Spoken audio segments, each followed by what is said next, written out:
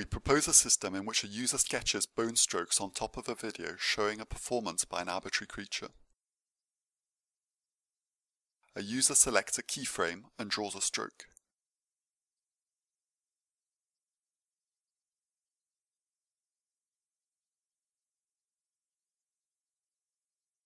The strokes are tracked forward and backward in time at interactive rates.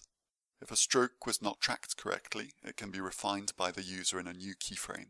A circle shows a suggestion for the remaining length of the bone that facilitates drawing occluded bones. The user continues to draw keyframes until they are happy with the tracked result.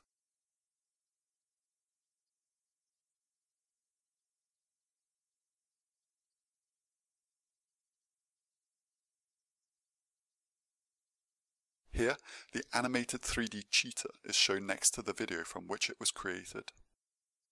Next, we show the static 3D shape. Here, the looped animated 3D shape from a novel view.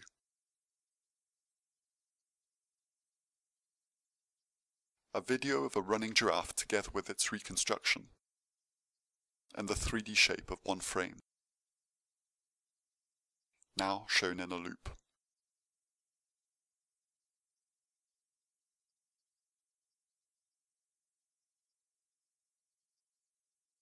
An elephant crossing the street and its reconstruction.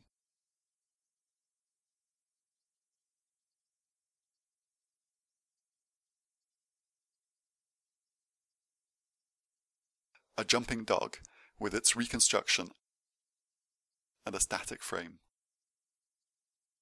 A kangaroo performing multiple jumps, its tracking result and the reconstruction.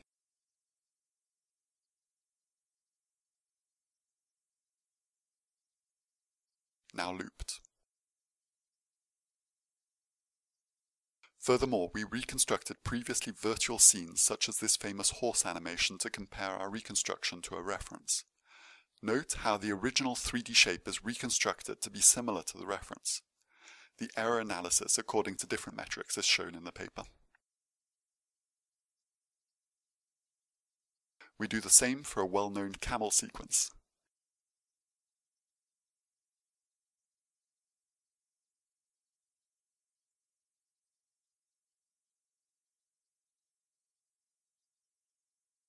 We solve a correspondence problem involving complex non-rigid motion and occlusions using a minimal amount of user input. Often, a single stroke is sufficient to track the unoccluded parts of the sequence you saw. Established optical flow solutions perform a more general task, but our comparisons indicate that they might not be the right tool for the challenge of the problem at hand.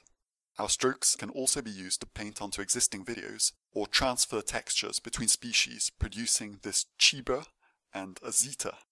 Another application is to change the pose of the model. Having already extracted a reasonable animation skeleton, reposing it again becomes simple.